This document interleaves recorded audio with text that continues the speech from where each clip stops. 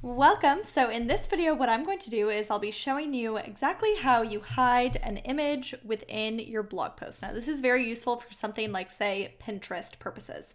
So I have my blog post here, and I also have another image which I've created for it. And I want to hide this image within my blog post. So the first thing that I need to do is create a new page to host my image on. So I'm gonna go back from my Squarespace blog into Pages. And in my not linked section, I'm gonna create a new page. And I'll just name that page Photos. And on this photo page, this is where I'm going to put my new Pinterest image that I want to have in my blog post. There we are.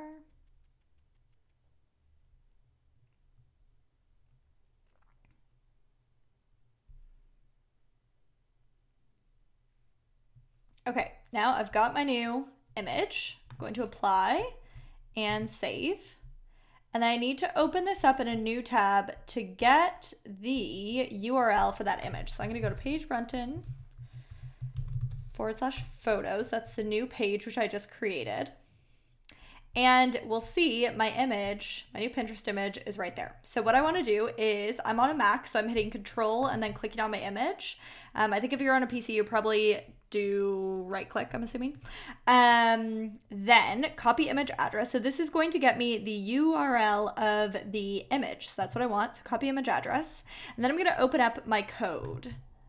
So my code is right here. And if you're watching this on YouTube, I'm going to put a link to the blog post into the YouTube description, and that will take you over to the blog post, which then has this code which you can copy and paste yourself. So the thing which I need to do is adjust the code slightly. So where it says image address goes here, delete that out, and we want to paste in the URL for our image.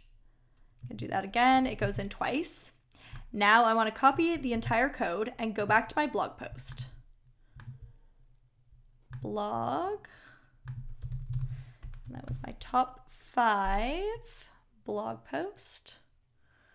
Top 5 lessons I've learned building an online business. Okay, so I want to edit this post. Then you can honestly put the code wherever you want. I'm just gonna put it at the bottom. So I'm going to insert a code block right here. Delete out this code, paste in my new code, hit apply and save. I need to open, actually, let me see what the URL for this blog post is. There we go.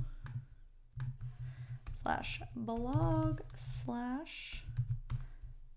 pull up my blog post.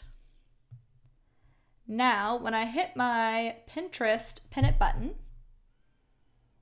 you will see the normal Pinterest image which I have, which sort of fits with my blog, and then you'll also see the new Pinterest image which I added to the blog post.